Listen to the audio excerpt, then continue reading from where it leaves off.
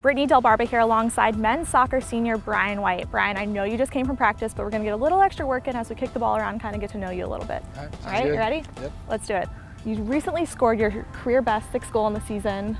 What is clicking with your game this year compared to last? I think confidence more than anything. You know, I had a good summer, scored a lot of goals, and I think I try to bring that to this team. Now, before the season kicked off, you had a successful summer with the Red Bulls.